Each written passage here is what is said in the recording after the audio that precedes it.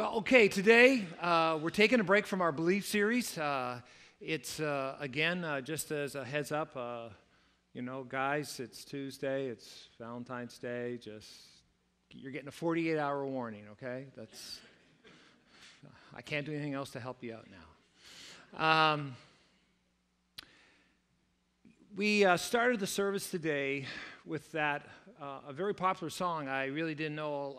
I'm trying to stay up with all the new artists, but Rachel Platten, she's known for her fight song and also this song, I'm Going to Stand By You. Again, it's amazing. She has like 250,000 hits at least on this song. Actually, quarter of a billion, actually. 256 million, I think. Which, by the way, last week, I just want to apologize. I was getting my six figures and seven figures all mixed up. It was in the hundreds of thousands of dollars, not over $1 million. So, again, I have to correct myself when I'm not a great accountant. I'm sure that just makes all the accountants in here feel really good about our finances. Anyway, the giving's great. We're in the five-figure zone. We had $400 less. Anyway, I digress. Let's get back to the marriage thing. But I love that song. If you came in at the beginning of the service, we were playing this song because our theme today, as we talk about marriage, is about persevering in marriage. I love some of the lines in her song. It's like, I want to know, love, that you're not alone. I'm going to stand by you. I love this line. Even if we're breaking down, we'll find a way to break through. I mean, it's so noble, and I could see probably that there are many young couples. I mean, who knows? My daughter's getting married this summer. I'm still getting counseling for that. Maybe she's going to choose this as one of her songs to play before the ceremony, It's all filled with hope and joy. We're going in strong. We're going to make it. Yeah, we're going to stand by you, And then we get into marriage. So as we were trying to put together, just to get ourselves into the marriage framework here, we actually came across this YouTube channel called Modern Marriage Moments. Modern Marriage Moments. And it's a young couple that sort of depict everyday marriage situations, and they say slightly exaggerated. So they have a lot of fun with this. So we're just going to play a few of them just to get our heads into the reality of marriage, okay? So we go from Rachel Platten singing this powerful song to, let's watch the first one. It's called Grocery Shopping.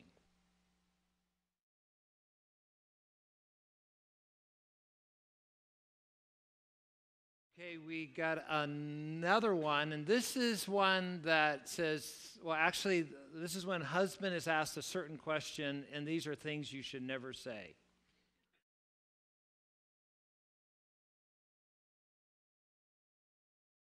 Okay, so those are the challenges of marriage, modern day moments. It's the challenge with marriage, right, is that you go from the high of falling in love, which I think is how God designed it, intended it. It almost sweeps you up at certain points involuntarily, but as you move into marriage, you go from being, falling in love to learning how to truly love for the long haul. And there really is a difference, right? Where love now has to become a deliberate choice.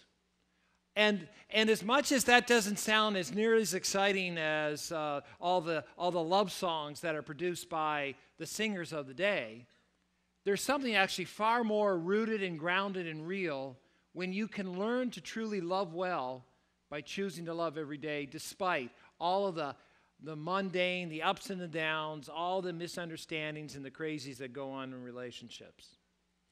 Let's just go to the slide where we want to highlight the verse today. It's in 1 Corinthians 14, verse 1.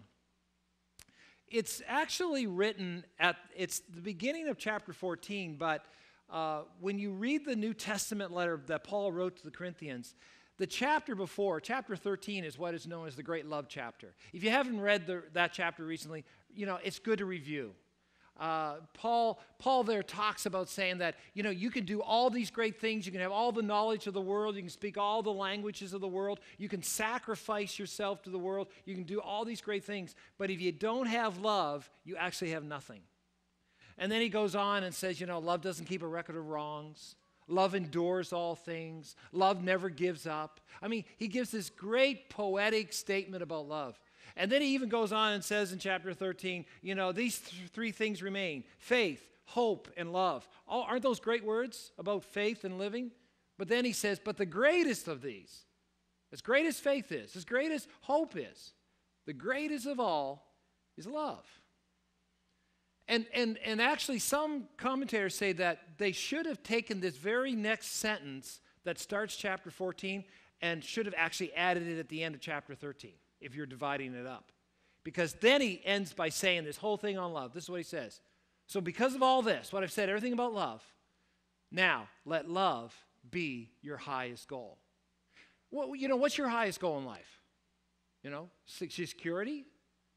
Popularity? Well, the Bible's saying your highest goal in life, make it love. Make it a love that's rooted in the love of God, but make it love. Just by the way, just to connect the dots, hence our vision statement for our church: great souls make the journey to what? Love like Jesus.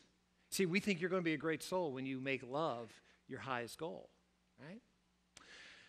As we think about this today, I was thinking, though, that ironically, one of the best places for us to learn how to love well, to learn this ability to deliberately choose to love well, is actually in the context of marriage. Can you learn it in other relationships? Absolutely. And I just want to say, as a sort of as a rejoinder here to some of you are saying, well, I'm not married, or I was married, or you're in that zone where you're saying, I don't really want to get married right now, and all those reasons. But what we want to do is recognize that marriage is one of those fundamental institutions that God did instill right at the beginning of creation, and that we're saying, well, we know that this is a common path for so many. So how do we do it well? Well, today I want to talk about the 5 ways of love. Just going to keep it really simple for you. What are the 5 ways of love to make your marriage last, to sort of go the distance, okay? Here are the 5 ways. And what I want you to do is do your own review and say, yep, okay, number 1, I'm doing pretty good. 2, well, 3, ooh, 4, okay, 5, okay. I mean, you decide which one you want to kind of zero in on. So let's start. Number 1, show affection. Show affection. It's interesting that we sometimes think about when a couple falls in love, that they get to become what we say, one flesh, as it says in Genesis chapter 2. And there's this whole idea that a man and a woman enjoy what we call eros love, this deep physical intimacy. And that is a part of marriage. That's a critical part of marriage. But like I always want to say to all the husbands, the best sex in marriage starts in the kitchen. Okay, did you get that, guys? The best sex in marriage starts in the kitchen. You've got to show affection from all aspects of your life. Let's just talk a little bit about affection really quick. This sounds almost clinical, but I'll just go through them. So again, because some people go, what do you mean by affection? Okay, well, here we go. Eye contact. Look at the other person in the eyes. Caresses. Sitting closely together. Holding hands. Love can be expressed creatively through, making situations where you're spending time, focusing on each other. For example, do a walk together. Sit before a fireplace together. Do a scenic drive. Do a picnic. Okay? These are all expressions of affection. Playing together, having fun together are also expressions of affection. Verbal expressions of affection. Of course you can say, I love you, but learn to say I love you in fresh, creative ways. I really enjoy it when, you wear that outfit and I know we're going to go and have some fun right now. Or, I like it when we all sit down and have that coffee and cupcake together. It's just kind of neat and fun. I mean, you got to express affection in fresh ways. praise the strengths of your partner. Say, you're so creative. I like the way, you put together that living room, and you've really put some thought in it. It's just so neat the way this meal looks. Or, hey, it's just so neat the way you built that deck out there. Or whatever. On and on the list goes. Expressions. Here's the thing.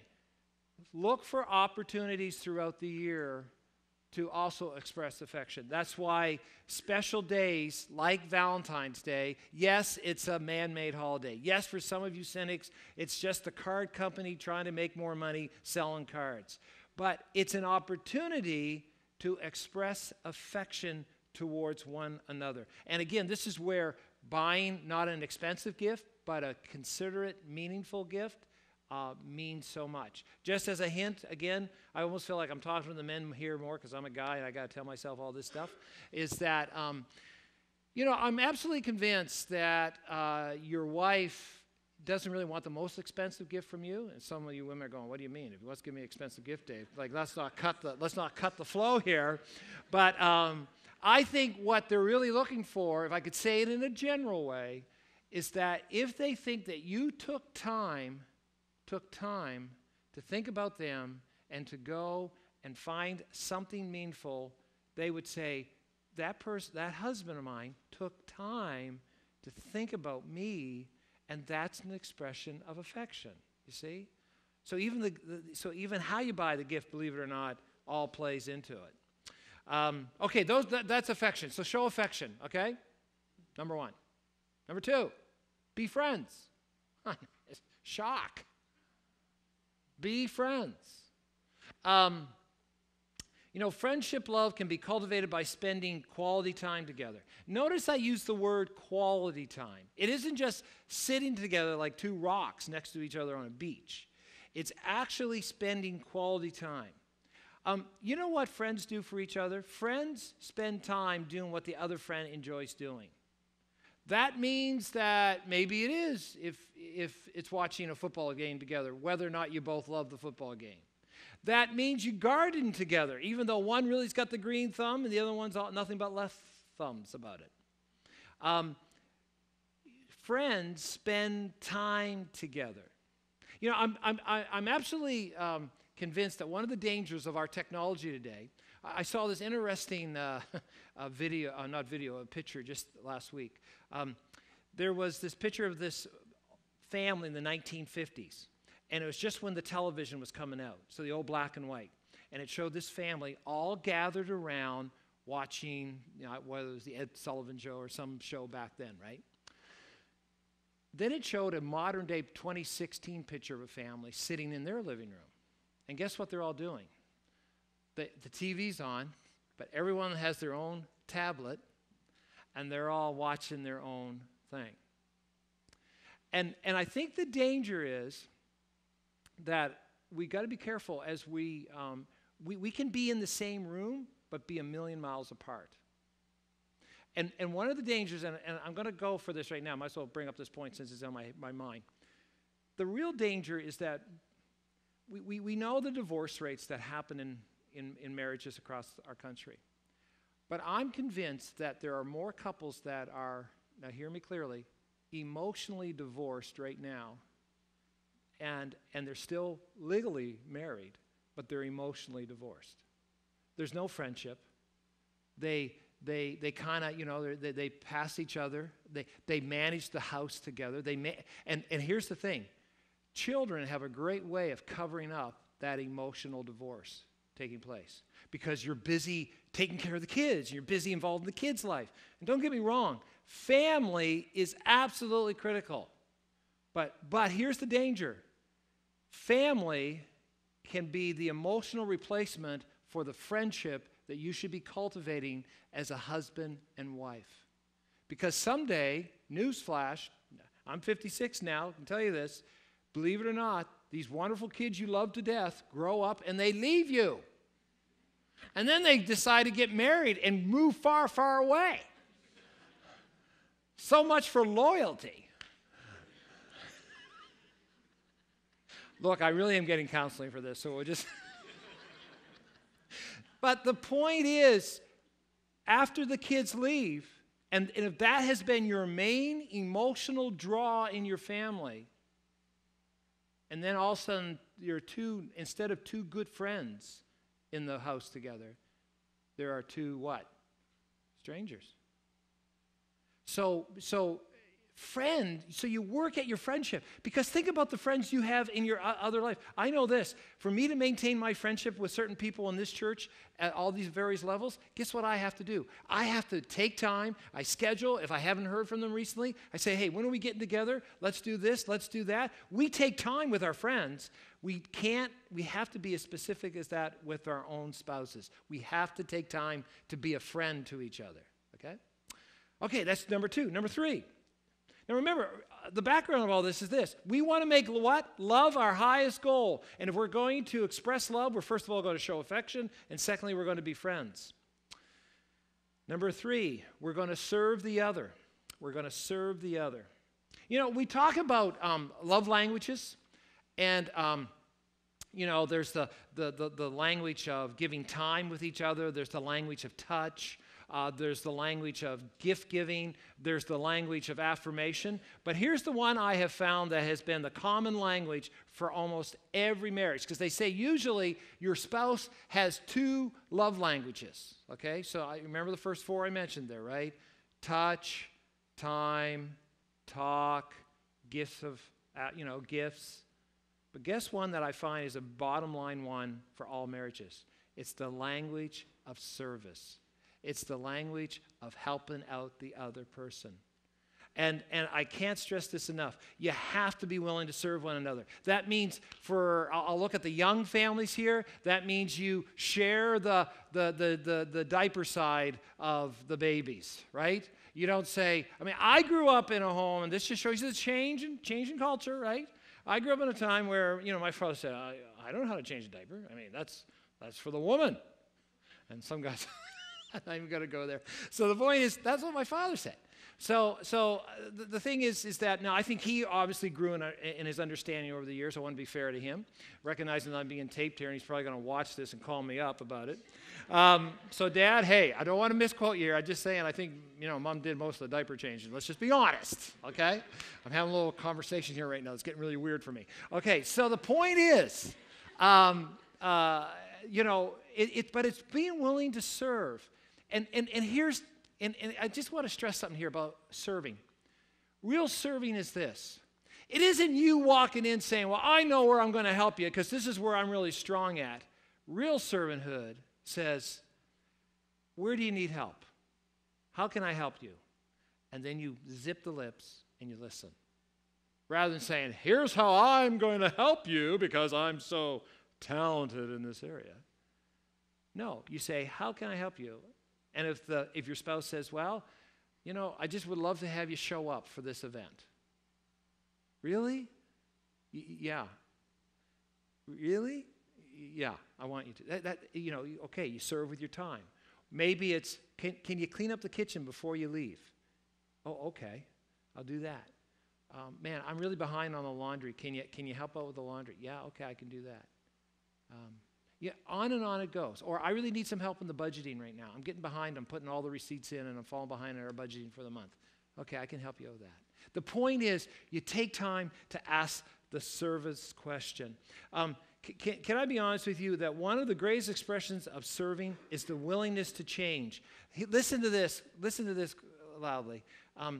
That when you serve your spouse, you are saying, I want to make a commitment to change attitudes and behaviors in myself that trouble, bother, or frustrate you.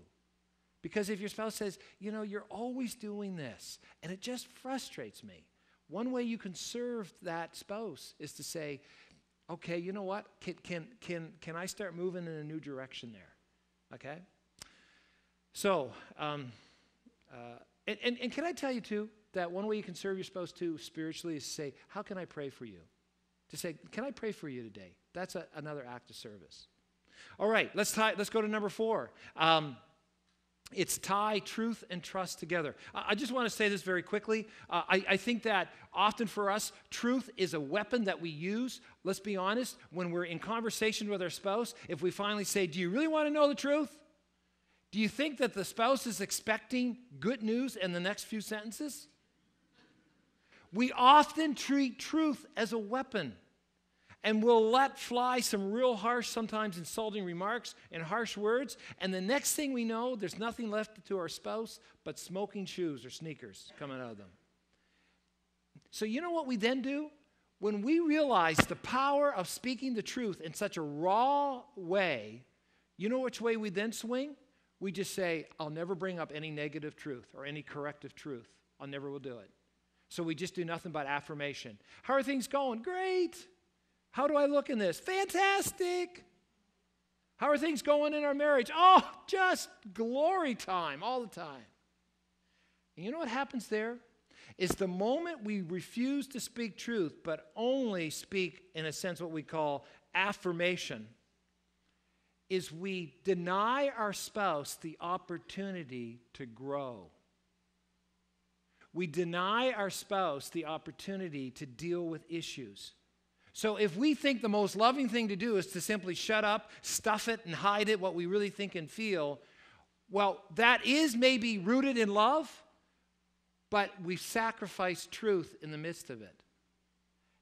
Now, the Bible says we're called to speak the truth in love. Speak the truth in love. And how do we do that? Well, that's where we have to build trust into our marriage, where we say, when I speak to you, I want you to know that I have your absolute back here on this, that I'm in your corner, that I love you, that I want to affirm you. You know, it's interesting, isn't it, that in the Bible, when it talks about forgiving one another when we're hurt, Jesus says this: if you're praying and you realize you have something against someone, in this case, think about your spouse, you must forgive him or her right there. But then does that mean you should not confront that person? Well, the Bible goes on and actually says in Matthew 18, and Paul says in Galatians 6, it says you should point out where that fellow Christian or that fellow person is in wrong and help move them to a place that is right and good. See, the Bible says we're supposed to forgive and then go confront. And for most of us, though, we think confronting is all about getting revenge. Well, I'm going to confront you. I'm going to tell you what I really think. But that's not how the Bible describes confrontation. It's done in the context of forgiveness. Because if you decide to confront out of revenge, I guarantee you what your result will be. You will have a destroyed marriage. But if you confront in the context, and listen carefully, in the context of seeking the truth and seeking to build one another up and to restore and redeem one another, then there's hope. Well, that brings us to the final way. You got to forgive each other. You have to forgive each other. You know, the basic story of the gospel is this, right? That God does not love us because of our loveliness. He loved us when we were at our worst. That while we were still sinners, Christ died for us. The Bible constantly tells this story of what we call the gospel or the good news. Is that Jesus laid down his life for us so that we who are ugly in our sin could be made beautiful because of his act of sacrificial love and forgiveness. Now, I want you to connect the dots.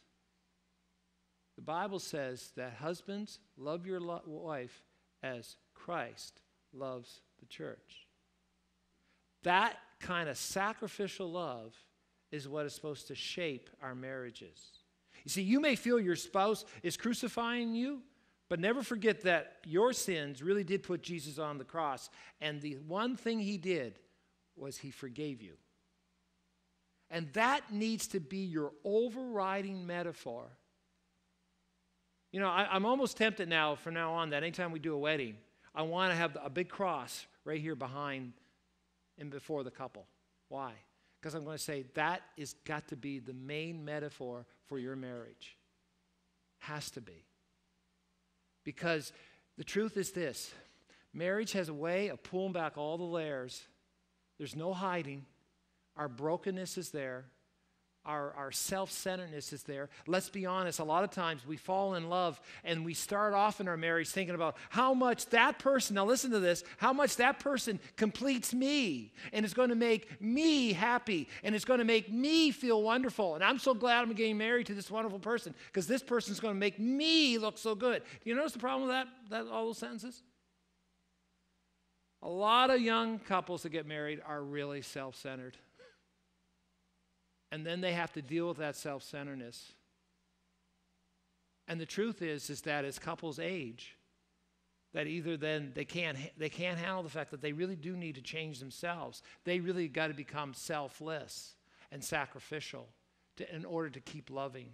And they don't want to do it. So they get emotionally divorced. They start separating. And then finally they just go their separate ways because they don't really want to really love at that what we call deep level.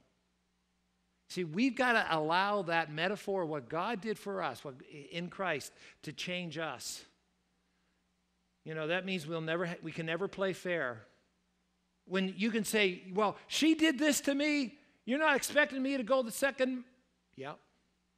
He did that to me. You're not expecting me to turn the other. Yeah. Well, how many times are you expecting me to forgive her? Well, Jesus talked 70 times. Yeah. See, it's all under the shadow of the cross that we find the power to forgive.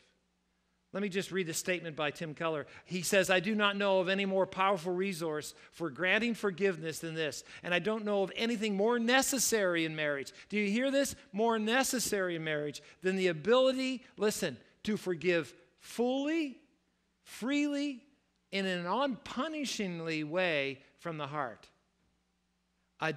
Only when you and I experience a deep experience of the grace, mercy, and forgiveness of God ourselves, where you finally come to grip of how deep sin is in your life and how you have been saved only by grace, will that enable the power of truth and love to work together in your marriage. It isn't only till you have a deep experience of God's forgiveness in your own life that you'll find the fuel to be able to continue to forgive your spouse as you tie truth and trust then together and as you show affection and as you serve one another and as you do all the other ways of love. I want to just end this message today on a little Greek word study just for a moment. I just thought, why not teach you some Greek words? Okay? Only one Greek word. Here we go. In that verse, make love your highest goal. If you were reading the actual Greek that Paul wrote that in, the Koine Greek at the time, it would have been, I won't say the whole sentence in Greek for you, but it's make agape your highest goal. Make agape your highest goal. Now, actually, the Greeks had something on us when it came to the word love. They had different words for the word love. They had actually 4 core words: storge, eros, phileo, and agape. Now, here's the thing. In our English language, the problem is we use love for everything. So, we could have someone here turn after this message and say, oh, Pastor Dave, I just love the way he preaches. And that just reminds me how much I love you. And you know what? Let's go and have pizza because I really love pizza. And you see the problem? We've gone from all sort of different expressions with one word, love. Now, here's the thing. In the Greek, storge meant basically familial love. Like if you're part of the family, I love you, you love me, we're all Morehouses. Great. Eros love, that's erotic love. That's physical love, intimacy, that type of love. Filial love is friendship love. Philadelphia, city of brotherly love, okay? Agape love is a love that the New Testament used to describe God's love for us. A love that was deep, filled with mercy, and it's unconditional, and it never ends. And Paul says that's the kind of love you need for one another. And that's why we say agape love. Now, don't get me wrong. All the other kind of loves are actually important. I'm not saying get rid of them. You need eros love. You need filial love. You need storge love. But what you need at the base of it all is agape love, an unconditional, full of mercy kind of love. Well, in this moment, we're going to end the message. And I actually was thinking about a song that I've heard in weddings. It's by Stephen Curtis Chapman. And it's been a song I've heard over the years, and it's entitled, I Will Be Here. Let me just read you some of the lyrics. Tomorrow morning, if you wake up and the sun does not appear, I will be here. If in the dark we lose sight of love, hold my hand and have no fear, because I will be here. I'll be true to the promise I've made you, to you and to the one who gave you to me. And just as sure as the seasons are made for change and our lifetimes are made for years, so I will be here. We'll be together, and I'll be here. You know, again, I recognize that there's a whole bunch of marriages here before me today. And in our Journey Church, we have lots of marriages. And I'm realistic. We're all broken people. And maybe for some of you, your marriages are maybe in a zone or in a season that you're saying, we're in a deep valley, Dave. For others of you, you may be just starting off fresh and new, and you're saying, Dave, I'm feeling great. Everything's great. It's fantastic. For others of you, you've journeyed over decades together. Decades. And you're just saying, you know, well, Lord, what do you have in store for us in the years to come? So today I want to just suggest that we do something. When I'm doing a wedding rehearsal, I always go over the vows. And the only thing I ask the couple to say is, after I say the vow, then you look at your partner and say, I do. Well, today I want to do a renewal of vows. And again, maybe your spouse is with you here today, maybe not. Maybe they're downstairs working in the children's ministry right now. But I want to encourage you to do something. I wrote these up just actually yesterday, a little vow. And what I want you to do is, if you're sitting next to your spouse, I want you to turn to that person afterwards and just repeat after me and say, I still do. I still do. Okay? And if your partner's not with you, then in your heart, make it a prayer and say, I still do. Okay? So here's the vows. I'm going to stand by you. I want to grow old with you. I want to be there for you, enjoying everything you do, for better, for worse, for richer, for poorer, in sickness and in health. I want love to be the highest goal in our marriage, centered on God's love and Christ's sacrificial love to us. This is my promise. And if you agree, look at your partner and say, I still do.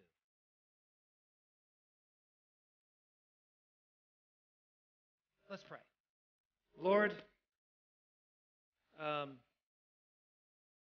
we just ask that you would fill us with a deep, rich sense of your love for us. And Lord, that we would make love our highest goal. That every action, every word that comes out of our mouth. And Lord, we know that when we fail, we're going to run to your love and your mercy, and we're going to continue on. And so, Lord, I would pray that that very love gets embedded into every marriage here today. Lord, for the marriages that are in valleys, for the marriages that are in hilltops, for the marriages that are just on the plains of life that seems just pretty straightforward. But Lord, today, help us to learn to love well, to show affection, to be friends, to serve each other, to speak the truth, to put it together with trust. And Lord, most of all, to forgive. And Lord, I pray that as your love goes into these marriages, that in the days to come, families will be blessed, lives will be changed. And we pray this in Christ's name. Amen.